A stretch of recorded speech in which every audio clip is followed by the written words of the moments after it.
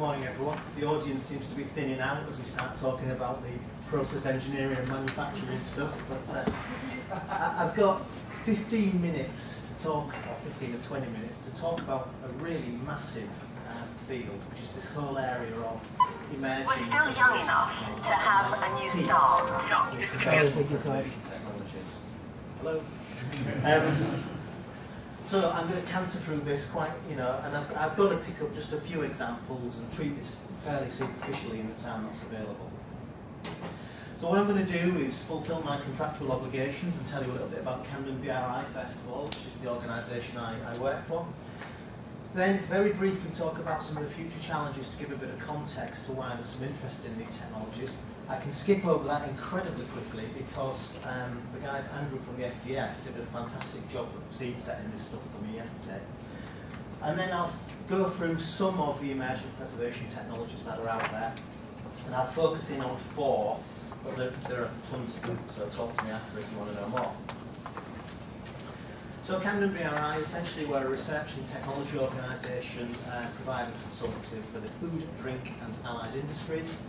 You can read all the facts and figures there, but the main sort of services we offer really are analysis and testing, longer term kind of applied research, training, and a lot of operational support, sort of factory troubleshooting, that kind of thing. And I'm more involved in some of the longer term research and some of the factory troubleshooting stuff. So future challenges, as I mentioned, Andrew kind of went through all this yesterday, so I'll summarise this by saying we've got some big issues that we need to address in the future if we're going to actually be able to feed the global population. And at some times, this feels like an almost impossible challenge because we're asked to produce more with fewer resources at reduced cost, with improved quality, with extended shelf life. And increasingly, I think we're entering an era where we'll be developing more and more bespoke products for specific demographic groups, whether it's for the ageing population, whether it's for halal, the halal market or whatever. And I wouldn't like to suggest that emerging preservation technologies are going to be the panacea for all the world's problems, but they're going to play a role in solving some of these problems, particularly around shelf life extension, quality enhancement, and perhaps developing functional products, and I'll maybe touch on that in a little while. So what are some of these technologies we're interested in? They tend to break down into 2 main themes really. Advanced heating technologies for preservation and non-thermal preservation technologies. So these are technologies which will kill bugs without the use of heat. And that's mainly the ones I'm going to talk about today because I've left a lot of the heating stuff to Mark, who's going to follow on after me. So let's just run around some of these technologies quickly and I'll come back to some of them because I've got a few videos on 4 of them. We have cold plasma. This is quite a new technology, not really being used industrially at the moment, apart from some applications for air purification. But it's a surface decontamination technique, non-thermal, for killing microorganisms on the surfaces of foods, food contact materials, packaging, that kind of thing. I'll come back to that one. We also have pulse light. This is another non-thermal surface decontamination technology. Can be used on foods, can be used on packaging. The main commercial application, or actually the only commercial applications, are on packaging at the moment. There are over 100 commercial installations for pulse light now, mainly on decontamination, things like caps for water bottles and things like that. Some people are advocating the use of ultrasonics for preservation. I'm actually a little bit sceptical about how achievable that is anytime soon. But I put it up there anyway because it's a really interesting, cool technology because it can do all sorts of interesting things. So it can be used for things like viscosity reduction, enhancing heat transfer, initiating crystallization, foam breaking, emulsification. So it can do loads of stuff. We're very active on ultrasound. But it's not really, for me, going to be used for preservation anytime soon. We have various technologies that have been developed for the pasteurisation of low water activity products. Now, it used to be 10 years ago, we didn't really worry too much about this. We just thought, well, they're low moisture, low water activity. If there's microorganisms there, they're not going to grow. We don't need to worry about it. But we now know that if there's salmonella there, even at very low levels, there can potentially be a food poisoning issue. So there's increasing interest in pasteurisation of things like nuts and seeds. And I'll come back to one example of that in a minute. And then we have high pressure processing, which is another non-thermal technology for batch pasteurization. This is very widely used commercially now. It's about a $12 billion industry.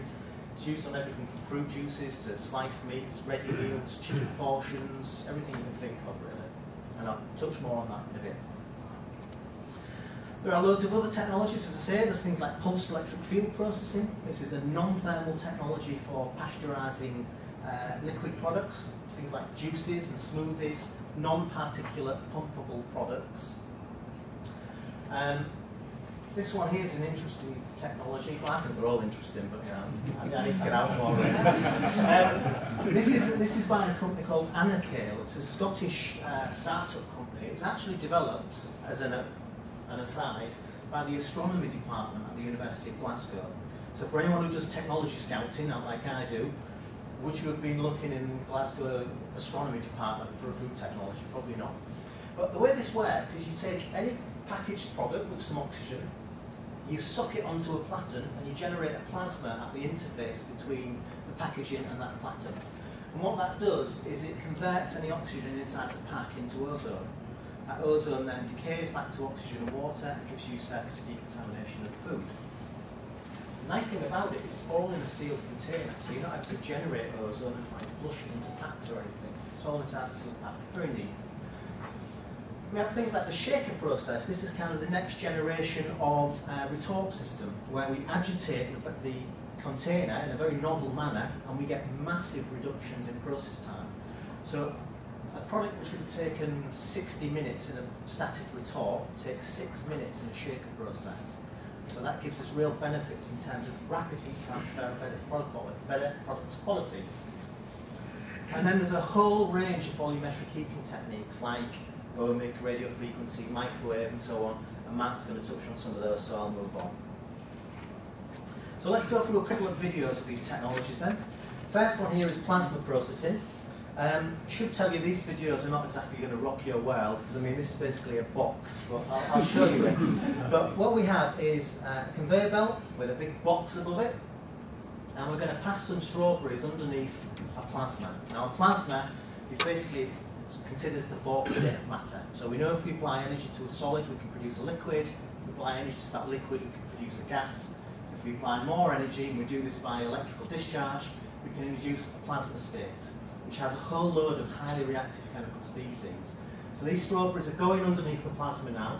You can just see a little bit of sort of purpley blue here. That's the plasma. And what's coming off that plasma is things like ozone, UV, reactive oxygen species, and they will give you a surface decontamination effect on the strawberry. I told you not to get your hopes up. We're developing this system in collaboration with the University of Liverpool.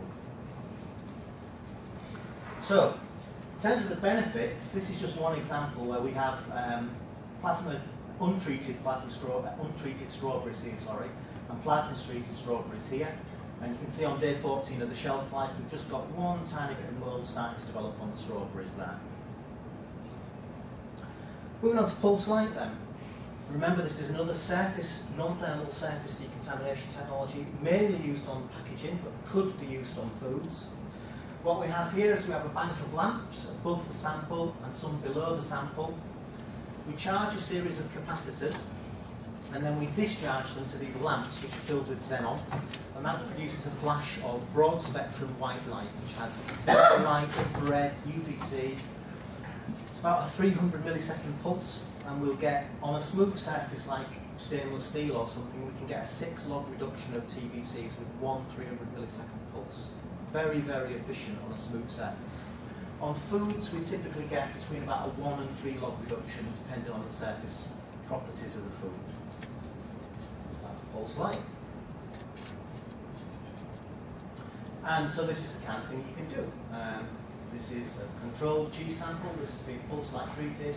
We've got about between a 5 and 7 day mold-free shelf life extension using this technology. But it can be used for food, but as I mentioned earlier, its main application is really packaging. Let's move on to a system called RevTech now. So this is a thermal process for dry products like nuts and seeds. And as I mentioned, there's interest in this because there has been a number of product recalls because of salmonella in things like sesame seeds. So we take the product, load it into a hopper, and we're going to auger feed it into this spiral. And this is really the cool bit if you're sad like me, because it's going to start vibrating, and the product actually transfers up the spiral by bouncing up the spiral. So when this starts up, you'll see the whole thing start to shake, and the product bounces up the spiral. While it's doing that, we can electrically heat the pipe walls, and we can inject steam anywhere we want into that pipe system. So we normally dry heat the product, then add some steam, and drive the water off with dry heat again. The reason we want to use a bit of steam is because salmonella is really easy to kill in a wet environment, really hard to kill in a dry environment. So we create wet conditions for a very controlled, short period of time, and drive the moisture off. There are many other systems out there that do this kind of thing. This is just the one that we happen to be working on. High pressure processing, my baby, I must admit, but this is a non-thermal pasteurisation process again. I'm guessing some of you have come across HPP. Show of hands for people who are aware of it or used it. So in this example, we're loading some grapes into a vessel. Looks exactly the same commercially, just bigger and usually horizontal instead of vertical. There's a good weight over the top of this because there's no physical interlocking of the closures. And we're going to bring this up to 5,000 bar of pressure by pumping water in there. To put that pressure into context for people, I always say if you think of 2 5-ton elephants stood on a strawberry, that's about 4,000 bar of pressure. We get a small temperature rise as a result of compression, typically about 3 or 4 degrees for every 1,000 bar of pressure that you apply. And when we decompress, the temperature reduces again. We're going to take the samples out. So these grapes have been under 5,000 bar of pressure. Who thinks they'll be squashed?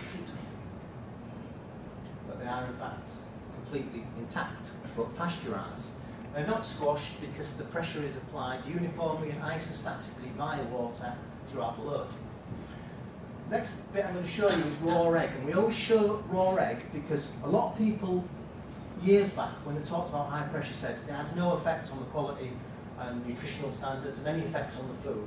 If anyone tells you that, they are selling you something, because it does have an effect on food products. If you go over about 3,000 bar of pressure, you will certainly start to have an impact on proteins.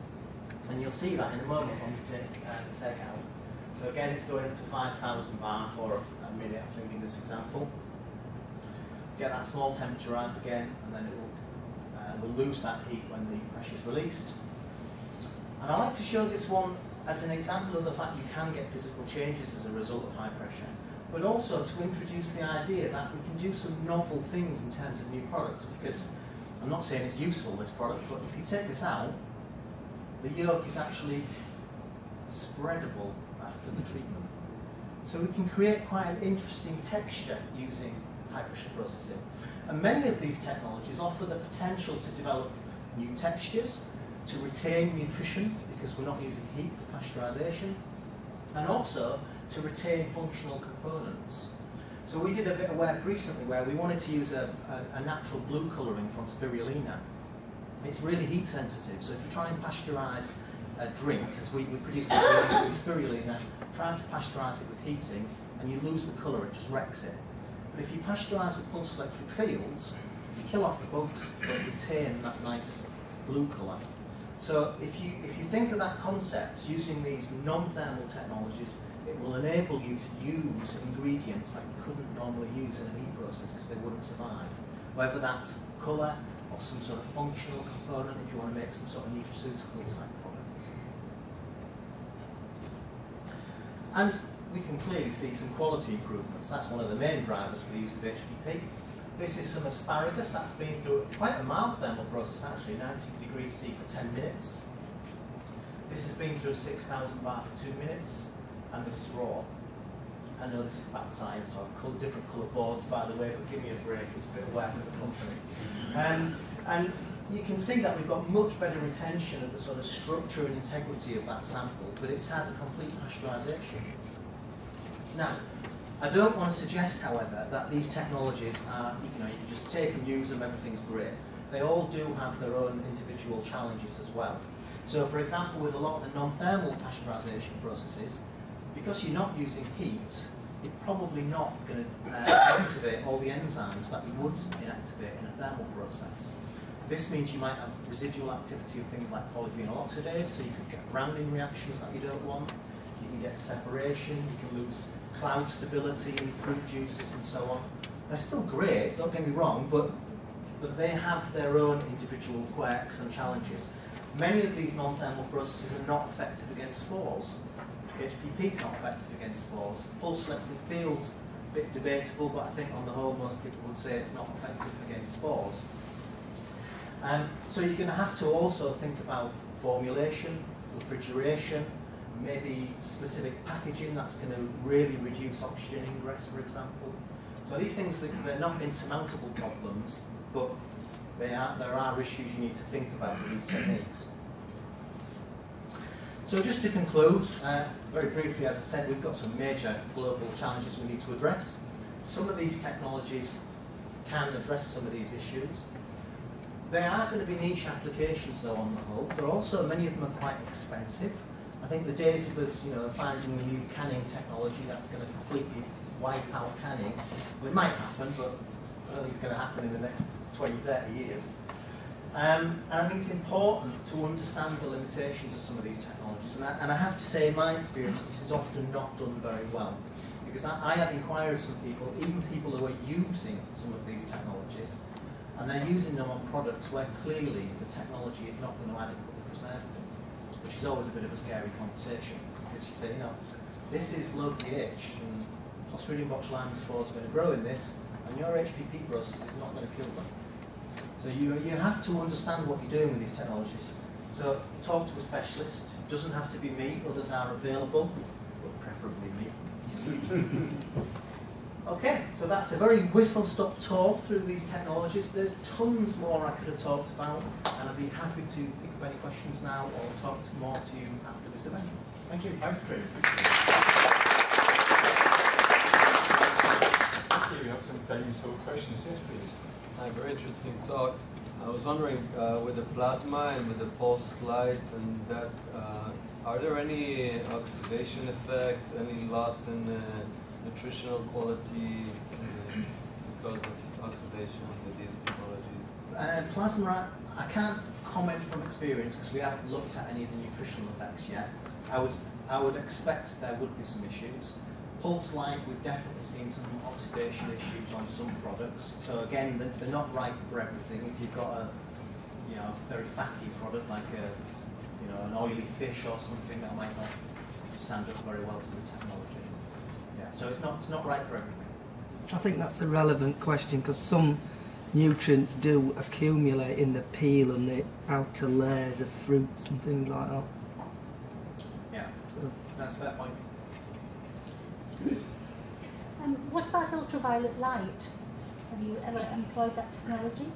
We're actually installing a UV tunnel on the 1st of December. Thank you very much for letting me promote that. We have done trials on it over the years. It is reasonably well established as a technology.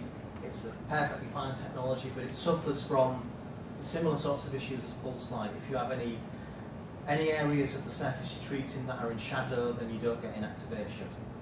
But there's, you can do a lot to overcome that with good chamber geometry design and where you put the lamps and so on. But it is in quite wide use. Particularly with liquid. I'm not talking about a solid food, but liquid. There have been thin film UV systems produced. There's also a company called Showpure, which you may be familiar with. They make a continuous flow UV system even for turbid liquids.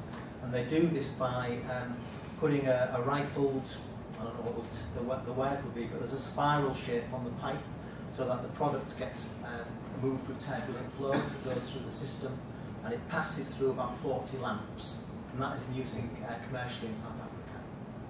But there are also thin film UV systems out there. One last question for Craig. Yes. One more question. Is there any progress in terms of converting high pressure from batch to continuous? No, is the short answer. There have been pseudo-continuous systems where instead of putting it into a packet and then into the vessel, you filled the entire vessel and the vessel had a floating piston, and you pump water on the other side and move the piston up. So if you had 3 or 4 of these units in parallel, you could have one filling as one was emptying, as one was pressurising. And that was in use for a little while back in the early 90s, but now everyone has moved to batch systems. They give you so much more flexibility, and you can have big particulates in it. So I think at the moment everyone is really looking at batch. Great, many thanks. And lunchtime is a chance to focus questions, right? Yeah. Thank you. Thank you.